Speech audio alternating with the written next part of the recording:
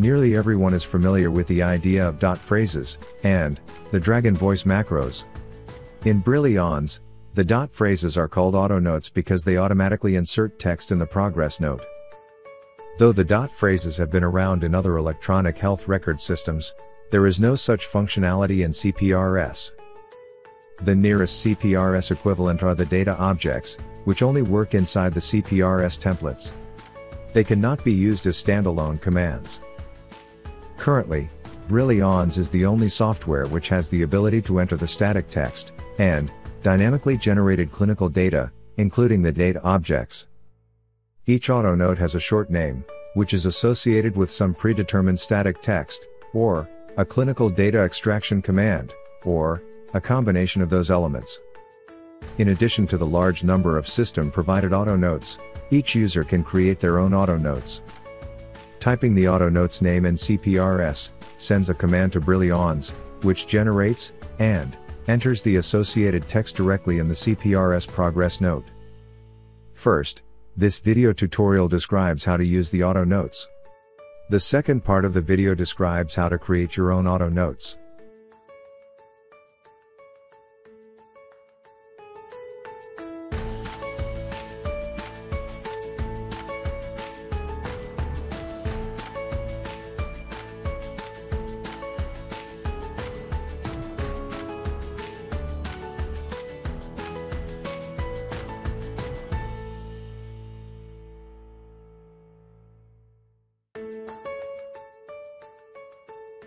In a typical implementation using dot phrases, the user types the dot, immediately followed by the name of the desired dot phrase, without any spaces.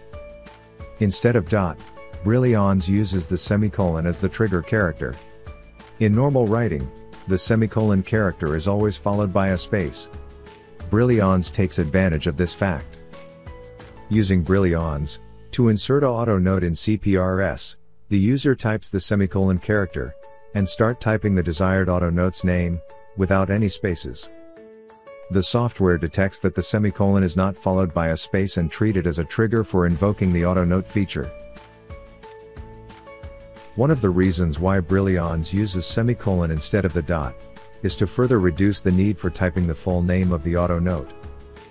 As the user types the autonote's name, Brillians shows a list of the matching autonotes in real time.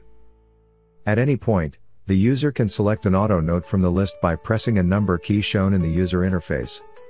This eliminates the need for continued typing until an exact match is found. To select an autonote, when the desired autonote is highlighted in the autonotes list, press the Enter key to accept the highlighted autonote. This deletes the user-typed autonote's name, and replaces it with the Brillians generated text for the given autonote. To clearly show and annotate the process, this training video uses very slow user actions for typing the autonote's name and the selection method. In real-life use, you can type the autonotes at a much faster pace, though not too fast. You need to allow Brillians time to process commands in real time. With experience, users become familiar with the proper typing speed which works the best for them.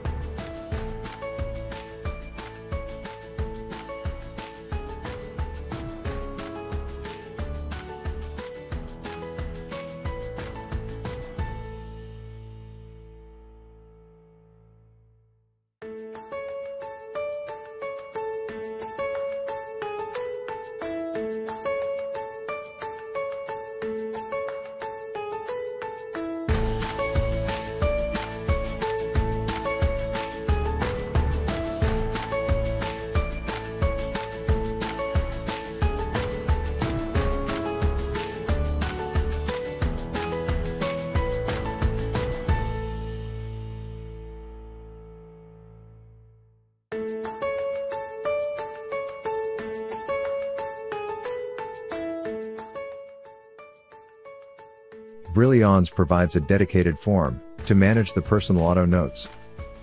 The user can open this form from the Auto Notes menu, on the Clinical Tools menu, on the main form. Each user can create an unlimited number of personal auto notes. Using the same form, the user can edit the auto note at any time, for example, to improve notation, or to fix the typographical errors. The user can review the personal and the shared auto notes using the radio buttons on the top of the left pane. Needless to say, the user can review the shared and other sources of auto notes but cannot edit them. The user can edit his or her personal auto notes only.